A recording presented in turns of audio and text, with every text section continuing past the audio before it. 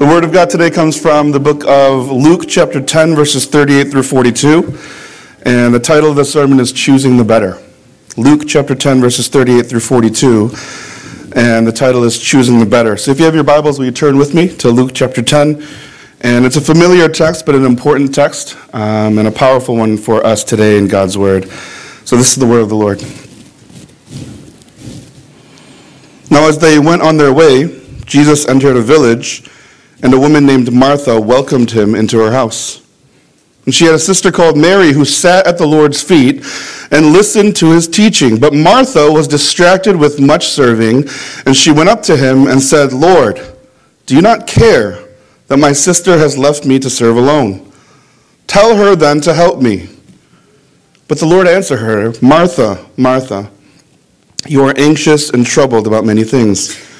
But one thing is necessary, and Mary has chosen the good portion, which will not be taken away from her." Amen, the word of the Lord. Let's pray together.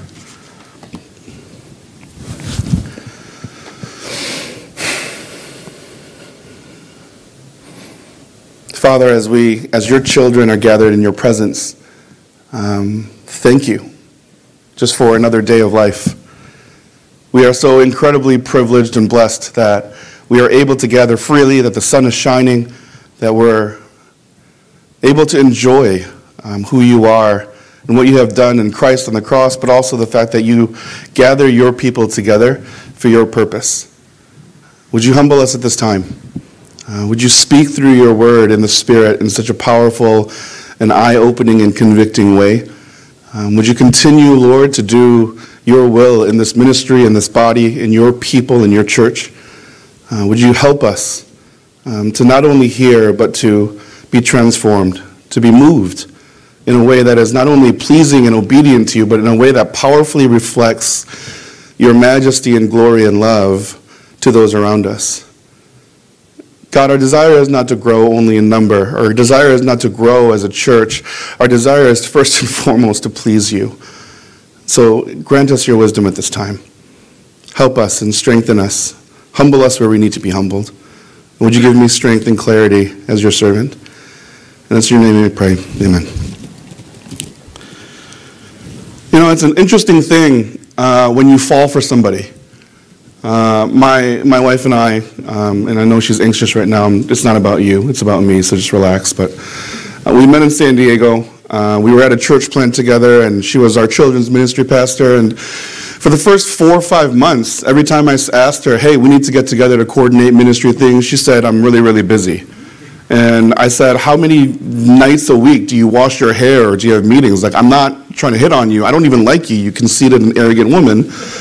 We need to talk about church things." And she still insisted, "No, I'm really, really busy." And so we kind of hobbled our way along. And after about 4 or 5 months, we had gotten to know each other, and she finally relented and allowed me to talk about church things with her. And I realized at that point that privately, in my deepest heart of hearts, even in my cold heart, that I had begun to kind of be into her. The interesting thing is that at that time, our church plant would go to church on Sunday, we would have service, and then they would all come over regularly to my apartment in San Diego, and we would eat. It was kind of like the Lord's Supper every Sunday, and I would cook food or we would order, but there's something that changed once I realized my feelings for her. Because she was not only the children's ministry pastor, but she was also part of the church plant, she would also come over every Sunday, and I realized that as time went on, and as my feelings began to sprout a little bit, I cared more about the type of food that I was cooking and the amount of hospitality I was given to show her that I am a great potential future mate. Now, the problem with this is I'm not a great cook. I enjoy cooking. But the second thing with this is that I got so focused on figuring out the menu and making sure my house is clean and comfortable that she would come over and I would just cook and not actually talk to her and pay attention to her as much as I wanted to or perhaps could or should have. In fact, not only did I get distracted by this, but I got frustrated because the roast didn't come out as perfectly as I wanted it to. It looked nothing like it did on YouTube, or the ingredients were not as fresh as I wanted them to be. And the weird thing is that she didn't really eat too much of my cooking anyways. We're married today, and I can rest assured, we can rest assured that she didn't marry me because of my hospitality. She married me because I'm incredibly handsome and capable in my life, which is a process that took like a year and a half. But that's the irony of it, isn't it? If I could go back and do it all over again, I would forget the meals. I mean, we would still gather as a church plant, have fellowship, and build community. But I would try to spend more time with her and actually get to know this woman more and more. Hopefully not in a creepy way. This is the tension of the text today. Mary and Martha, this whole figure, is something that's almost been caricatured in the church in the sense that even now as you're hearing about it, as you heard the word read before you, the general assumption is that Martha is a busybody and she's overly obsessed with doing things, and Mary, depending on what kind of tradition you grew up in, is either lazy and good-for-nothing bum who's all about spiritual hippieism, or she's this person who does the right thing, and we're supposed to all be like Mary and not actually do any service or work in the church, but just supposed to read the Bible and pray. But the answer lies somewhere else entirely. Jesus and his disciples are traveling through Galilee and the area, and they arrive at this little outpost, this town of Bethany. And as they get there, Mary and Martha receive him, and Martha invites Jesus and his disciples to stay at their home. Now, from this, we can take a couple important and powerful things. Martha is the head of the house, which is kind of uncommon for that day. A woman couldn't really own property. A woman didn't have a lot of authority or rights in that society and culture and context. But Martha was in charge of that household, meaning not only did she own the house, but she had servants and maybe even slaves, and she was responsible for the financial well-being of her own life. And Mary was her younger sister. She offers Jesus and his disciples hospitality, meaning she says that as long as you are here in this town, in this area, I will take on the responsibility of your well-being. I will feed you, I will give you a place to rest and relax and teach. I will be the hub where you can come and sleep and do whatever it is that you need to do. And if you've ever invited or entertained people at your house, not just for a meal, but for multiple days, this is not an easy feat. This is difficult. It's financially costly. It takes your attention away from your own life and rhythm. And Jesus accepts Martha's generous invitation. He enters, and immediately Martha is in a flurry of activity. Now, there's some debate among historians and commentaries. Is this something because Martha's a woman that all she did was domestic housework? Not necessarily. Mary and Martha, historically, are well known to be church leaders in the town of Bethany, and they were very involved in sharing the gospel and in discipling and encouraging the poor and feeding the poor and all this stuff. But in the specific context of the story today, Martha, who's invited Jesus to her home, as soon as he accepts, is busy with preparations to be hospitable. She's running around and fluffing the pillows, making sure the guest room is available. She's gathering food. Do we have olives? What kind of cheese and wine does Jesus prefer and like? Do we have that in the house? No. Oh, I got to go and buy it then. And she's busy and caught up in the practical reality of trying to serve Jesus and the disciples. And this is a good thing. It's not necessarily bad. If you've ever hosted anybody, though, because you know that it can become stressful.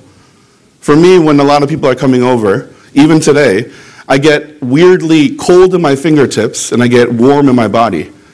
And my wife will tell you I am impossible to deal with because I'm focused on the work, and I'm just like, can you just do what I ask you to do and not say anything else to me? If that's not you, you're a better person than me. And in the process of it all, she's realizing, why am I doing this all alone? Where is my sister Mary? And she pulls back the curtain from the kitchen or wherever she is, and she looks into the main gathering area, the living room area, and she sees Jesus teaching and preaching the word of God in the gospel. Her neighbors and disciples are seated around him, listening intently, and there is her younger sister Mary, who's supposed to support and help her, not merely in that room listening and not helping, but she's at the feet of Jesus, adoringly gazing upon his angelic and Savior-like face. Mary's losing her cool. She's officially stressed, and now she's angry and frustrated. And she goes to Jesus. She walks into the middle of the room, And in front of everybody, she says to Jesus in her frustration, Lord, don't you care that I'm busy and that I'm frustrated, that I'm angry, and that I'm doing this all alone to serve you and honor you and provide for you and your disciples? Tell this lazy sister to get up, stop staring at you with her mouth open, and to come help me. I love this part because I'm Martha. We're all Martha and Mary to varying degrees, but I predominantly am Martha. I can't wait to hear Jesus hear the frustration of Martha and to look down at Mary in loving but still judgment and say, you lazy bum, how can you invite me over to your house and not give me anything? Get up. Go help your practical and holy and loving and serving sister Martha so that I can eat a delicious banquet of a meal. I am the Lord your God. I am the Son of God. I am the Messiah and the Savior. I can totally resonate with Martha. Can you? She's trying. She's struggling. It's hard. And she's alone. But Jesus looks at Martha with compassion and with love. And we can take this because he doesn't just say, hey, Martha, and then starts talking to her, but he says tenderly her name twice. He says, Martha, my dear, dear Martha, you seem to be anxious and you seem to be troubled.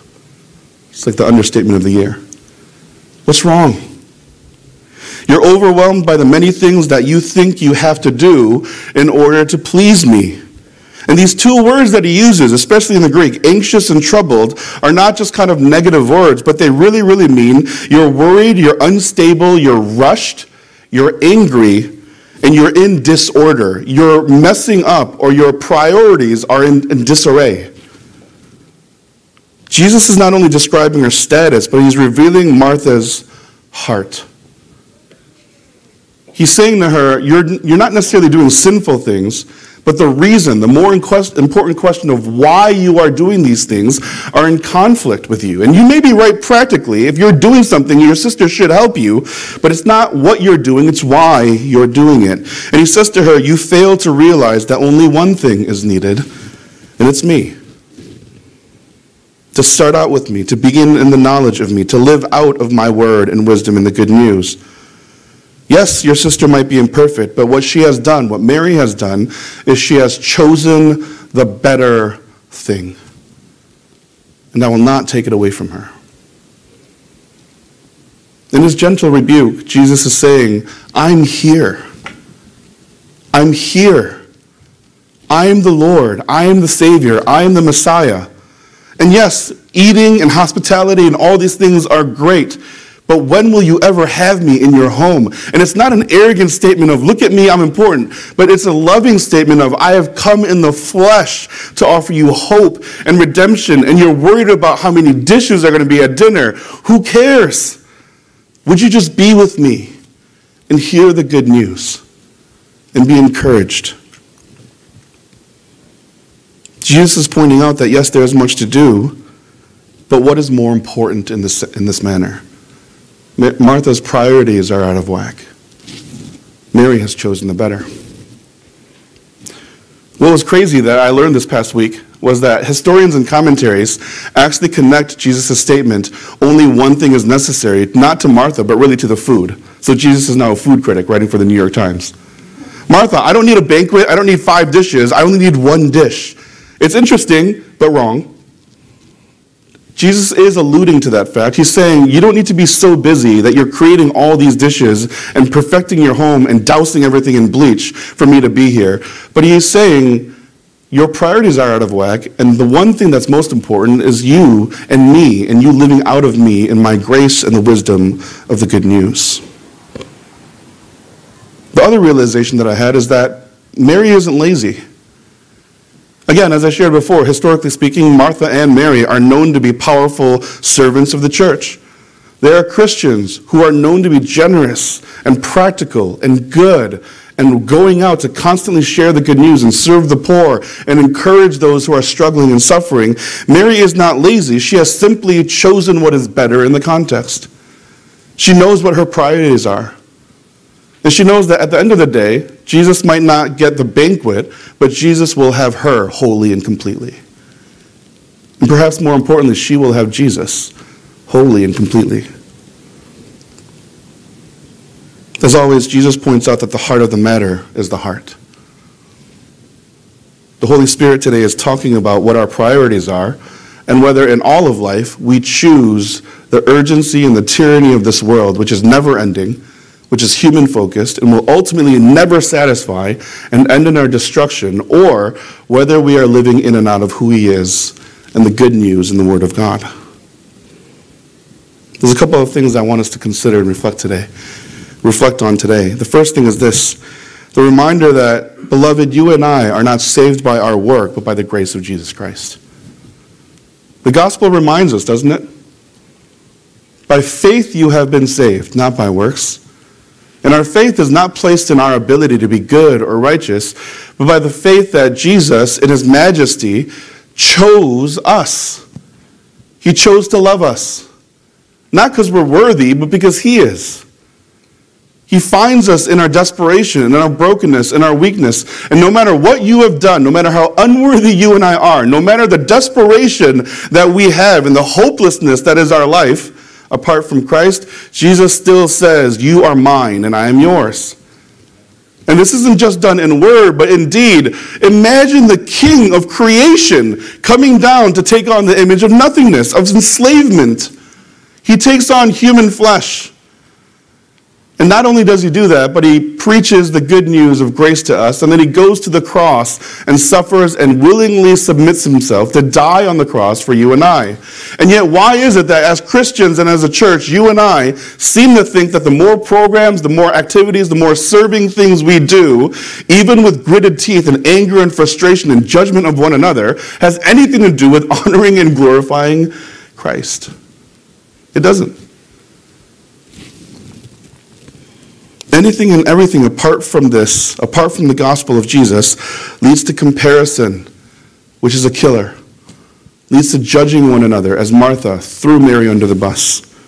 It leads to anger and frustration and anxiety and worry. It leads to a lack of fulfillment, a deepening of our desperation, and ultimately, beloved, it leads to death, judgment, deservedly.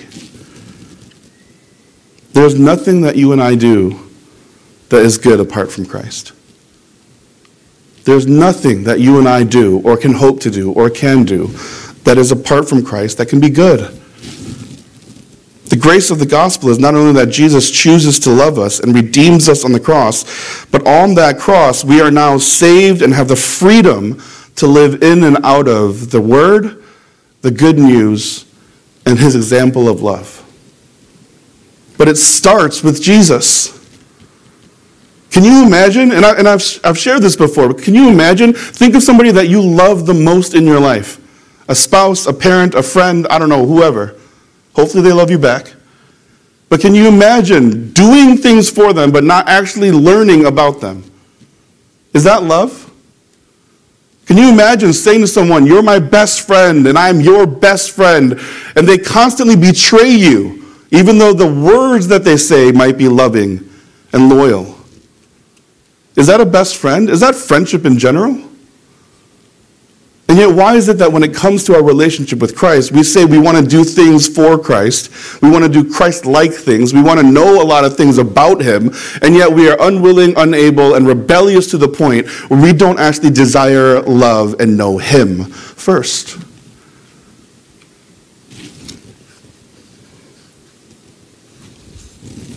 Second point is that we were created. It's not something that we just have to do, but we were created to live out of intimacy with Christ. We were created to live out of intimacy with Christ. The nature of Adam and Eve, the perfect man and woman, was not that they would be the gardeners or zookeepers of God. That was secondary. They were created to glorify God and to know and enjoy him forever. They took walks with him. They marveled at God's creation and creativity and mercy. They knew him desperately and intimately and personally. Nothing apart from God is good. We were created to be this way. And yet you and I are Marthas in the sense that we're caught up in trying to accomplish things for him, and yet, again, we don't know, love, or want him first. Now, this isn't a perfectly accomplished thing, but we learn to do this. This is the process of sanctification, right? We grow, we learn when we humbly lay ourselves at the foot of the cross and we say, Lord, as you will and not as I will. You are greater, you are everything, you are all. Thank you for loving me. And would you take over? Would you guide? Would you lead? Would you convict? And would you inspire? It's like trying to be satisfied by a picture of steak or dim sum or whatever your food is, and not actually eating the food that you are trying to be satisfied by. We were created to be intimate with Christ.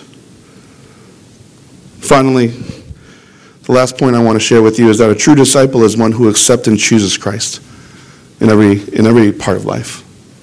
Now, I know that there can be a danger here about person-oriented faith, but in faith, our responsibility is then to respond to the gospel in faithfully and obediently choosing and surrendering to Christ over everything of this world, and perhaps more importantly for us, against even the broken desires of our own heart. It doesn't mean that we don't act in love and I'll sit at home and read the Bible and sing Kumbaya and only pray. Remember, right before this is the parable of the Good Samaritan. The Good Samaritan is the prime example of horizontal love and acting as reflections of God's grace to one another. Now, this is done intentionally by Luke. The Good Samaritan reminds us, if you are Christ's followers, if you accept his love for you, if it is real, if there's gratitude, if there's joy in the fact that you have hope in the salvation of the good news of Jesus Christ, then it's evidence in the way, not thought of, not known, or not believed in your heart, but it's evidence in the way of how you live and love one another. Don't tell me you love me and then act differently. And here, in the example of Martha and Mary, we return to the vertical relationship with God then. Everything that the Good Samaritan does is not because he is an inherently good person, but because Christ is Lord. And because he intimately loves, knows, and chooses to obey and surrender to him, that is why he loves perfectly, even those who are called his enemies and who hate him in return. And in this example, we see how we are to vertically live in our relationship and intimacy with Christ. Is he the first love? This is the condemnation of the church in Revelation 2, isn't it? Jesus speaking to the church, he says, listen, you're a great church. You have good theology. You're nice to poor people. You're nice to losers and awkward people. You share the gospel kind of, and you do all these things. On every practical level, you are a good and decent church. But I have one judgment of you, and this one judgment disqualifies everything that you do you think is Christian. You have forgotten me as your first love. It's nice that you're doing things. It's nice that you care. It's nice that you're trying. But it means nothing because your heart is in disorder. You're serving out of human effort and intention. Emmanuel, our actions should not and must not supersede or be more important than our love and desire for Christ first. He must be our first love. He must be what feeds our souls, what convicts our hearts, and what compels us to go and live, ironically, as disciples of Jesus Christ. Apart from this, even with our best intentions on our best day, with our best efforts, they're nothing. They're nothing. No wonder we're stressed. We're running around. We're trying to do all these things to accomplish, in order to please God. But in the midst of it all, we actually forget to actually greet, engage with, and love and obey God first. The irony is that perhaps we want to do godly things and things about God rather than actually loving him and wanting to be loved by him first. And you know what's crazy? There's some of you, including myself in this place, where my response to some of this, especially with Martha, is it's not fair. But at least I'm trying. How many times have I prayed, even in my year and a half at Emmanuel Presbyterian Church of San Jose? God, it's so frustrating. I'm trying, though. I'm trying to love. I'm trying to prepare to preach. I'm trying to organize. I'm trying to encourage and build up leaders. I'm trying at least. My goodness, at least honor that. They're not trying. Of course, it's not you in this room. They is faceless. I'm doing better than they are. I wish they would join and follow my example. But the response every time I get in God's word, especially in Luke 10, and the response every time I get in the conviction of the Holy Spirit is, I don't care what you do. I care about who you love first. All your frustrations with people, all your frustrations with structure, with leadership, with organization, it's done out of your own personal arrogance and pride. Don't label it Jesus and think that that's what makes the difference. Are you submitted first to me? What's really cool in that conviction, though, is that lesson that even in our arrogance, even in our brokenness, and even in our vanity, Martha learns that even in her sinfulness and in her disorder, she can still tell God. I think it's a beautiful and powerful and generous thing. Martha is still able to share her frustrations with Jesus and to confess her anger. And the amazing thing is that Jesus, even though she publicly interrupted him teaching the disciples and the neighbors, he still responds with mercy. And he says, Martha, my beloved and my dear Martha. And he corrects her gently, but he does discipline her. Emmanuel, Jesus is not calling us to all become mystics who live in the wilderness and do nothing but pray and read the Bible. You and I are called to be agents of renewal.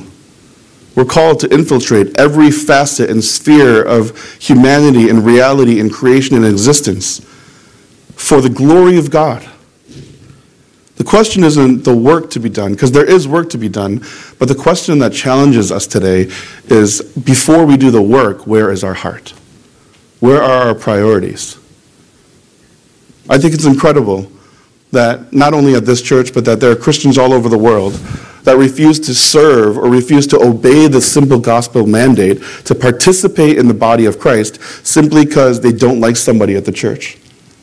Or I don't like the pastor, or I don't like a decision, so I'm going to stop tithing. Or I'm not going to show up as a silent, passive-aggressive protest to what I don't agree with about this church. Or I'm going to leave because of a frivolous, non-gospel or central Christian issue. And yet, that doesn't actually harm the church, because God has his church, and he will do whatever he wants with the church. Whether it's me here or you here or not, God will preserve his church. But what it reveals is Martha's heart in us. Our priorities are out of order. And especially in those circumstances, and perhaps more, that means that what we're actually worshiping is not God, but it's ourselves. And here's the final thing. I'm trying to incorporate this Apple thing. One last thing. The thing that really blew me away this week was not Jesus' rebuke of Martha, but at the end of the day, if we listen to what Jesus is talking about, your priorities are out of order, what we realize then is that Martha's problem is not that she's busy or angry and frustrated. I mean, those are issues, but her main problem was that she was so easily bothered and distracted and thrown off because she didn't cling to Christ. And that's a powerful reminder for us. Jesus tells us, doesn't he? Let me try to hold it together for a second. Hold on. Jesus tells us that it won't be easy. He tells us that in this world you will have trouble. You will fail. That not only the world will be against you, but that even people that call you maybe even brother and sister, will betray you or cause you intentional ill will and harm. But he says to the disciples immediately after, but take heart, be courageous, be bold, and continue in faithfulness. Why? Because I have already overcome the world, and I will be with you forever. If we can cling to the promise of the gospel, if we believe what the Word of God says, if we live in and out of the promise of Jesus Christ, then the defining nature of that person, loved and called by God, is faithful perseverance despite whatever may come. It is. It's not just pride It's not just gritting your teeth and moving forward. It's remembering the grace of Jesus Christ and not being thrown off or distracted or easily troubled. And yet, beloved, for you and I, we are so easily thrown off of the perch, of the calling, the identity, and the purpose and the hope that the gospel of Jesus Christ offers us. And why is that? Because he is not our first love. Because our priorities are off whack.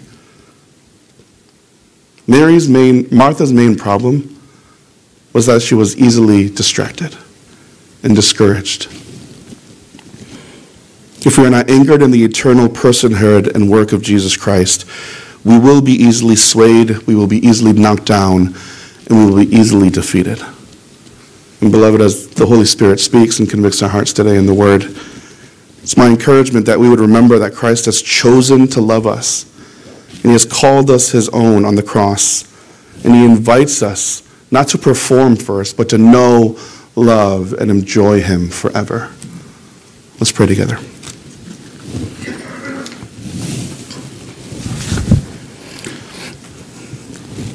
Before we close with a song of response, would you come before our Heavenly Father in humility?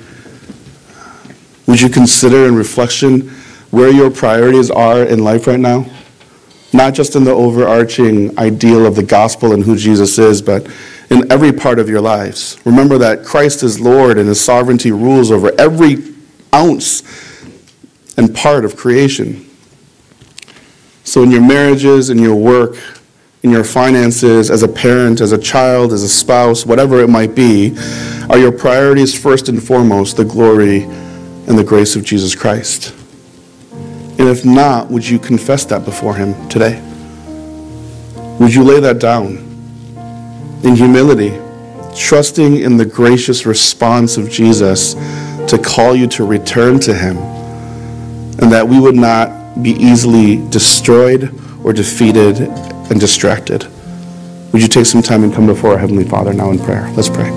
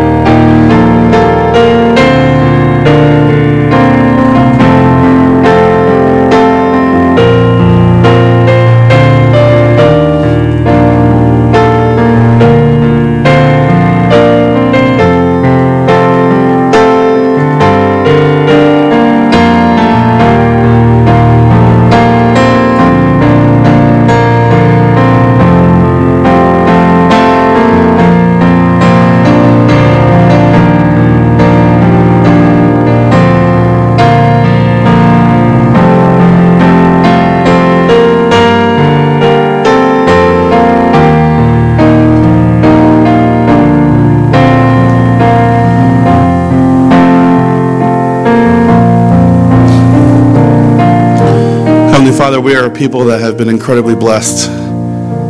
We have been given so much. Maybe it's not material, but especially in the good news of the cross of Jesus, we have been given the riches of heaven and the generosity of the Creator.